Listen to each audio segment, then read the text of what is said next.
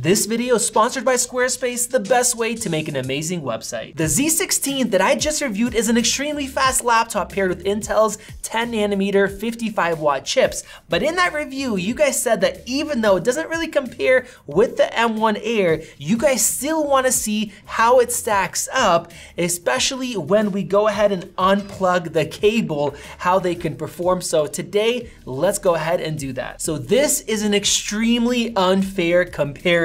Obviously, on one end, we have a $2,700 machine, and on the other end, we have a machine that's MSRP'd at $1,000, but you can pick it up for a lot lower. The lowest I've seen is $850. On one end, this thing, the fans are spinning up right now, and we're gonna talk about that, just sitting here plugged in, and then we have a completely fanless machine. We also have 32 gigs of ultra fast RAM compared to just 8 gigs. And then we have 4 high performance cores compared to 8 high performance cores, and a dedicated graphics card compared to the built-in 7-core, in this case, the base model M1 graphics chip. So this is completely, shouldn't be happening, but we're doing it for you guys. You guys want to see it.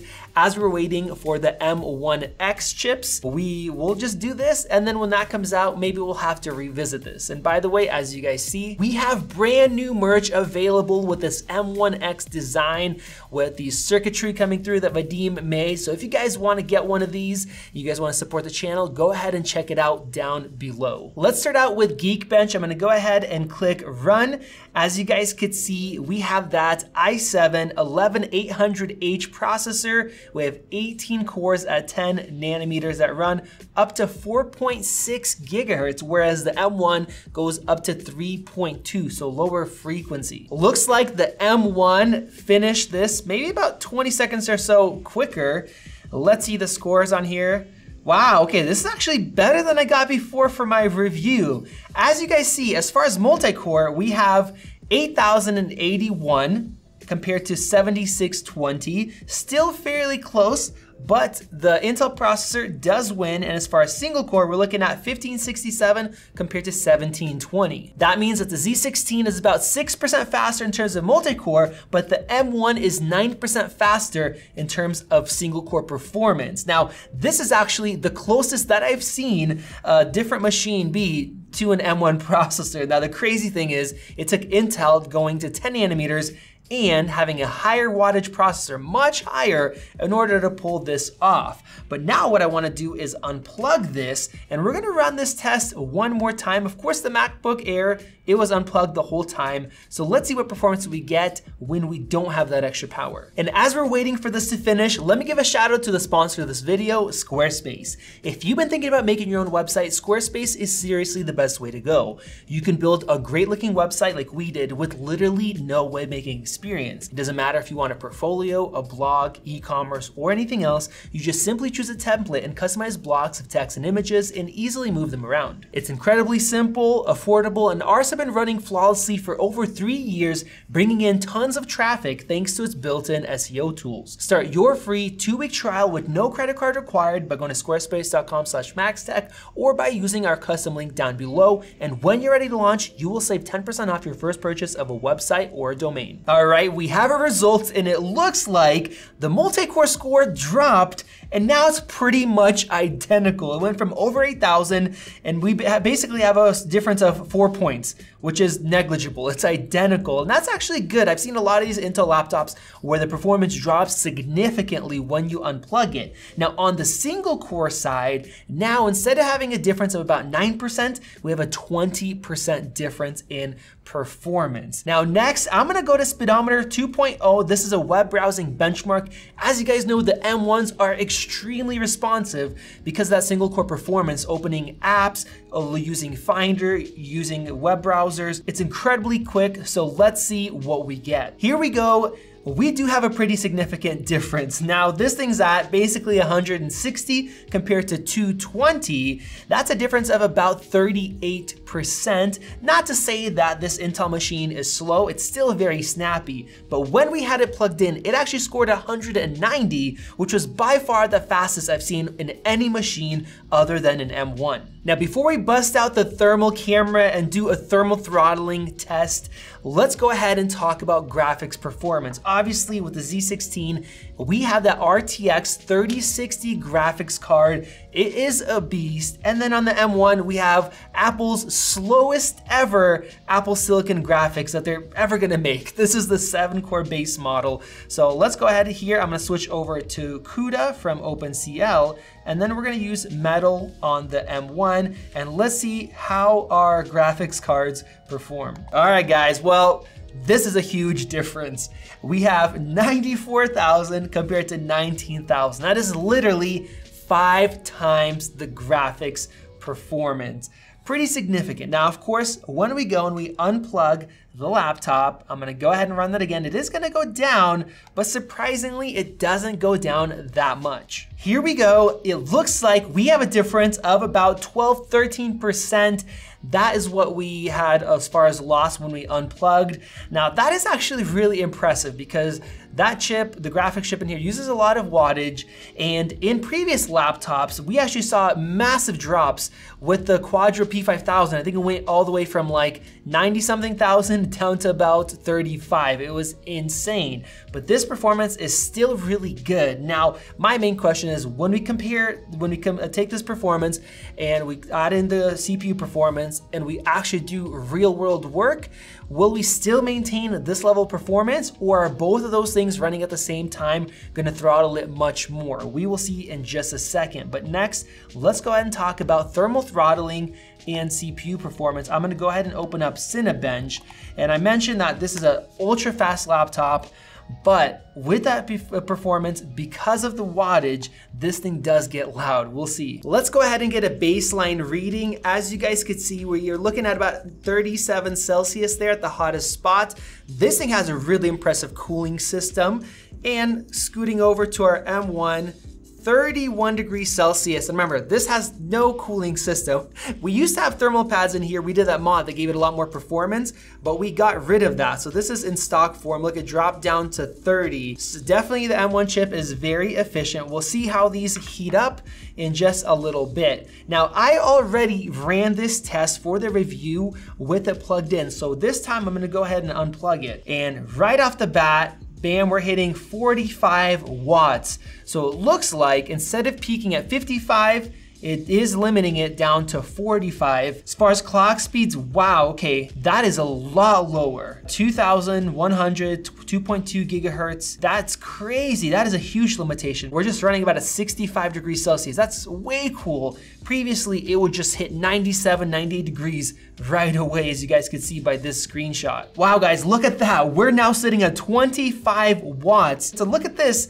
We have an hour and 34 minutes remaining as far as battery life when we're maxing out the CPU. Now, that is normal. I guess that's to be expected, but it's interesting because this MacBook Pro, when you're doing heavy work like this, or the MacBook Air in this instance, it will still last for about 3.5 hours compared to 1.5, so way better battery life. On the plus side, the fans, although they're on, they are much quieter than they were previously, and that's because the temps are very low. We're under 70 degrees. So what I'm gonna do is I'm actually gonna stop this. I'm gonna run it just one time to see the score, and then we'll do it plugged in to look at the thermals. All right, look at that. That is actually surprising. We have a score of 8,833. Now that is lower than the full performance score, but over here with the M1, we have 6,776. Now the M1 Air, we get about 1,000 less than the M1 Mac Mini that has a good fan. So definitely losing performance because of thermal throttling, but we're still getting better performance here, even though it was running at such a low clock speed, about 2.2, 2.3 gigahertz and 25 watts. So let's go ahead and plug this thing back in. And I'm gonna go ahead and run that 10-minute throttle test, and we'll see how this thing heats up. Right off the bat, you guys may hear those fans spinning up. We do denoise this audio, so I don't know how you'll hear it, but it is loud, it's significant. And we're almost at 90 degrees Celsius right away, 55 watts. So even though these are 10 nanometers, they still suck a lot of power if you let them. Bam, it's at 94, 95 degrees Celsius now, and look at some of those cores. They're throttling down in order to get the system to cool down a bit. All right, so it's been just over 5 minutes, Temps have settled in around 91, 92 degrees Celsius, 3 gigahertz.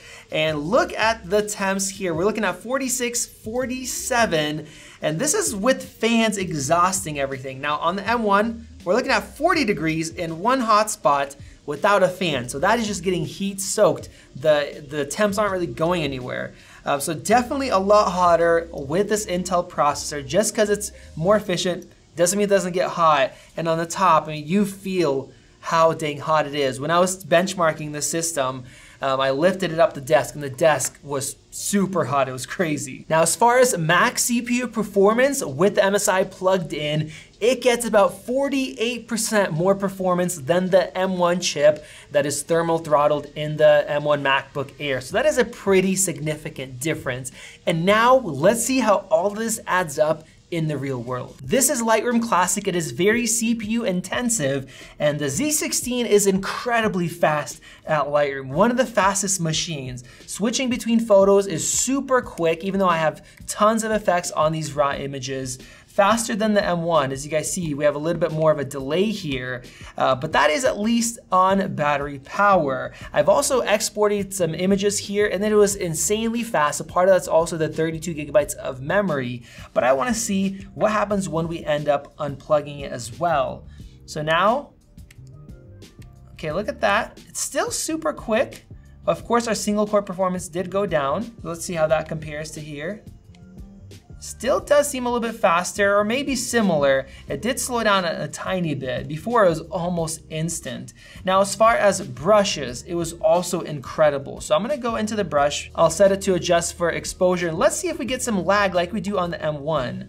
So right there at the start, a little bit, but definitely better. So it still performs great on battery power. And now let's go ahead and export these images. I already know that the Z16 is insanely fast plugged in. Let's see what it gets unplugged. All right, this is interesting. So it looks like as far as speed, they are close. So the M1 is keeping up at this point, but the fans keep ramping up on this thing. That was probably my biggest complaint. Not only do they get loud if you have it plugged in, but now when we're doing real workload where we're working the graphics and we're working the CPU, the fans are just modulating up and down, even unplugged when we're using way less power, meaning way less heat. Oh wow, this thing is just shot out like an arrow. It was going slow at first. Now it is just flying, about to finish this test where we are still waiting here on the M1. All right guys, this is impressive. The MacBook Air took 3 minutes and 6 seconds, which is great, especially for 8 gigs of RAM. That is actually the limitation with this system. It'd be faster if it had 16. Now here we have 32 gigs of RAM, but this time we unplugged it. When we had it plugged in, it took 1 minute and 59 seconds, so just under 2 minutes. But unplugged, it took 2 minutes and 1 second. So for this task, it literally did not slow down being unplugged, which is amazing. That is fantastic. That is really, really good performance. But you guys let me know down below, is it worth spending a lot more, having a much louder, much heavier machine to go from 2 minutes, or from 3 minutes down to 2 minutes? I guess it maybe depends on how much you do this, but I wanna hear your guys' thoughts. Now next, let's go ahead and shut down Lightroom, and we're gonna do a little bit of video editing. Now there is no doubt that the Z16 is the better video editing machine. It has that much more powerful RTX graphics card. Now here, they are both playing back this timeline perfectly. Let me go over here to the edit screen, and the M1, for the money, is insane as far as its performance, but the difference is how much overhead we have. So here I have a couple LUTs applied. I have film grain. We're looking at 61% GPU usage here, which they've actually optimized. That is really good. So you still have overhead for more effects. Whereas with the Z16 and that RTX graphics card, if we take a look at it, looks like we have 40% usage. So we have more overhead, but not as much as we expected. Now, one thing that's interesting is if we go ahead and plug this thing in, then we have more juice to the graphics card, and then the usage should actually go down. So right there, you guys see, now we're only at 16% graphics usage with the same thing happening in the background. It's just more power gives it extra performance. So now we're looking at 16-20% compared to 60. Now, both of these graphics chips Apple's and Nvidia's have really, really fast encoding. So when you're exporting a video, it is insanely fast, especially with H.265. So let's go ahead and export this. All right, wow, right off the bat, here we're looking at 2 minutes and 35 seconds. Oh, it's going up 3 minutes now. Here we have 1 minute and 10 seconds remaining. So this is where you start running into some throttling when the CPU is being used, the graphics is being used, and you don't have enough power. Okay, we're at 4 minutes now, so it's just slowing down. And if you guys can see that tiny number there, it's rendering at about 15 frames per second. Here we're at 86.5, 87. That's a massive difference. All right, guys, we're almost done here. 3, 2, 1. Bam, 1 minute and 24 seconds for a 5-minute project with effects, not in Final Cut. This is DaVinci Resolve, it's insanely fast now. Here, 5 minutes, 14 seconds remaining. So it's already been 1.5 minutes, and now it's starting to slowly go down. It leveled out.